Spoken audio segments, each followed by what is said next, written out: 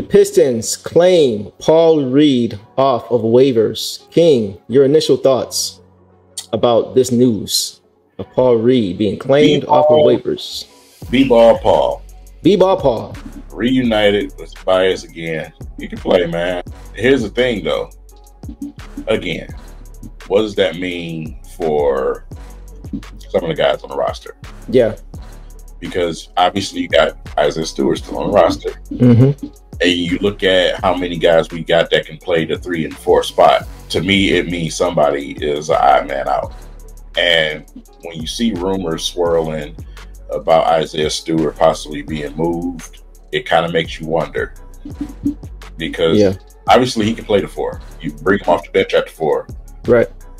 But at the end of the day, the guys that got the contracts need to play. That would mean Stu obviously would get some minutes over somebody. Just for what he's being paid.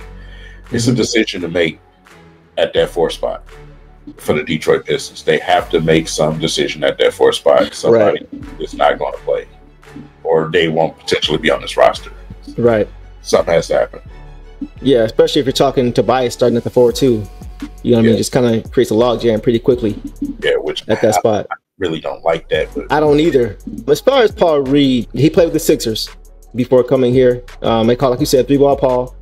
He's entering year 2 of a 3-year, I think it's $24 million deal. $24 million deal. And so, yeah, quick hitters about Paul Reed until I do a little bit more research on him. He's 25. He's 6'9", 210 pounds. Last season, he averaged 7 points, 6 rebounds, and 1 assist per game, and a block per game in 19 minutes, which is pretty good. A block in 19 minutes is pretty impressive.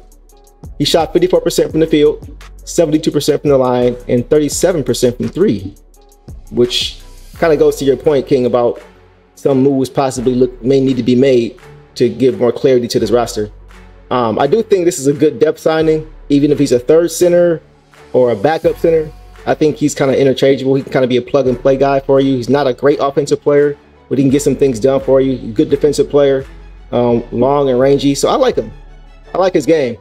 I also just wanted to comment on some things that were mentioned by James Edwards in his tweets about this Paul Reed signing. So he says, if the Pistons fit Reed into the room exception, he makes $8 million per year, and the exception is $8 million per year.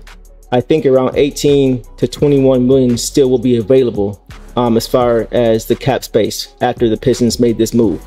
So that's still impressive that we would still have that money after what we just did with Paul Reed, picking up that $8 million a season. So, and then as far as how many games Paul Reed played last year, because one of the big things we talked about as far as accessibility is availability, and a lot of our guys last season weren't able to play. He played 82 games last year. So like the new additions that we have, you know, that's high on Trajan Langdon's list is availability. You know, you got Tim Hardaway Jr. plays 71 and 79. Tobias Harris plays 70 and 74. These are the last 2 seasons.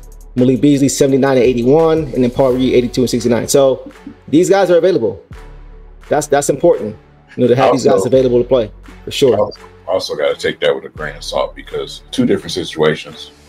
Sixers were winning, the Pistons were tanking. True. You know, so a pinky nail injury will have you out.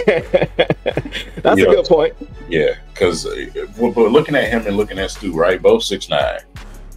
One is athletic enough to defend certain types of centers in this league. The other one is not. Right. You know, 37% from the field shooting a 3. Stu was showing improvement shooting a 3, but he wasn't 37. But then you look at the contracts and how much they're making. Right. Where you look at the situation and say, okay, we can if we move Stu, obviously we create more cap space. Right. We have a player that's left behind that's pretty much staying. Let's go. Dress up, bless up, step up and get it. Lace up, face up, I'm here to win it. It's for my city, and the team coming with me.